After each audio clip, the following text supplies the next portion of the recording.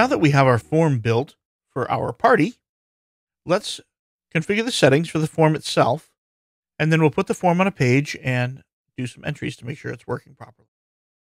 So we click on settings right here, and the form title is event registration. We'll make it for Topher's party. And I'm not going to use the description, so we'll leave that right off. We don't need to mess with short codes. We want to show a message. We don't want to show the form. We do want to store entries. We want to validate with JavaScript. And then on submit, it says your responses were successfully submitted. Thank you. This is where we want to get a little more creative with the thank you message. So we want to say thank you for registering for the event. So the hidden field is just Topher's party. So we can say thank you for registering for, let me click here and click event name. Throw in an exclamation point. We're looking forward to seeing you. And if we look at advanced, see that there are some other options that we could put in, but we don't want. So there we are. So it says, thank you for registering for Topher's party. We're looking forward to seeing you. Now, I could have written that in by hand, but if we leave it this way, then if we ever clone this to be a different event and simply put in a different value, then we don't have to come change this message. So let's click update. Now we'll look at actions and notifications. It's already set to send an email, and I want this to go to me.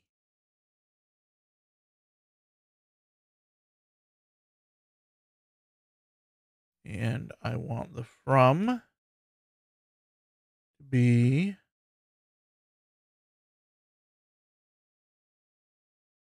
name space last, and then in brackets, email. And now in the subject, I want something similar. I want to be able to just look at my subjects in a long list of emails and know which one is for which person. So we're going to put in name last for event name. So now it'll say Bob Smith for Topher's party. Let's see.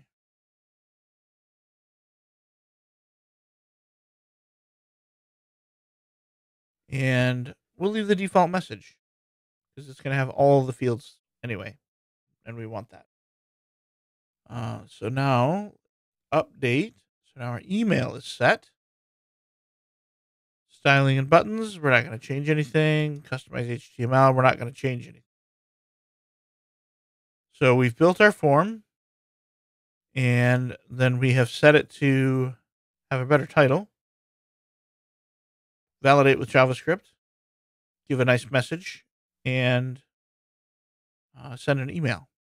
So now let's put this on a page.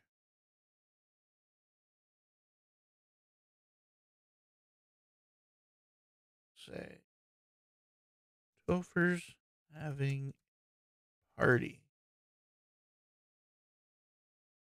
Fill out the form below if to come. One guest per invitee. There we go. So now add form. It will be event registration for Topher's party. And there it is. So we will publish this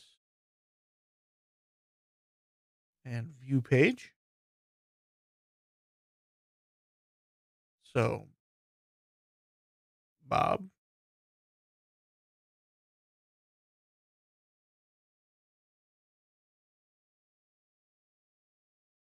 make sure I get Bob's fake email address here.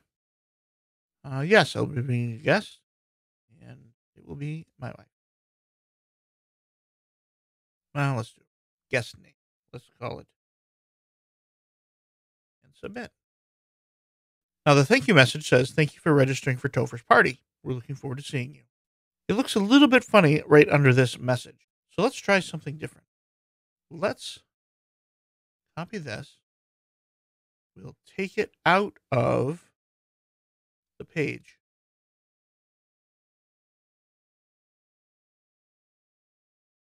Update. Now let's go back to our form.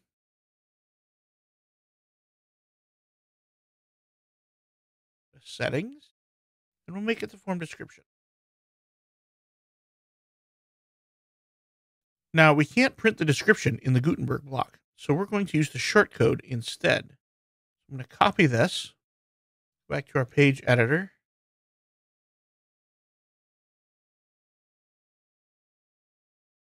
And I'm actually going to remove this block. And we will put in the shortcode block. Now, the disadvantage here is that we don't get to see the form right in the editor. So I don't want the title, but I do want the description.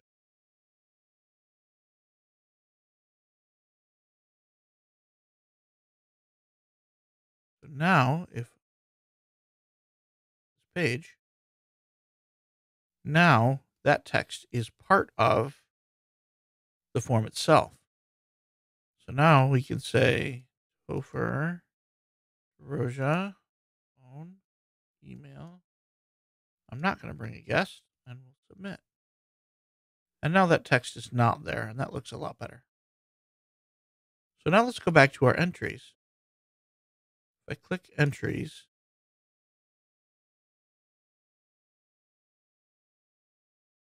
you see that we're looking at entries for all forms.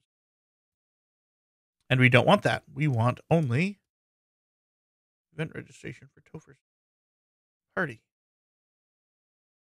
And there we are. So the oldest one is the one that I did, as a preview. So now let's look at Bob Smith. And there's all the information. Now, Bob is bringing his wife. I am not bringing anyone. And so the guest name is hidden by default.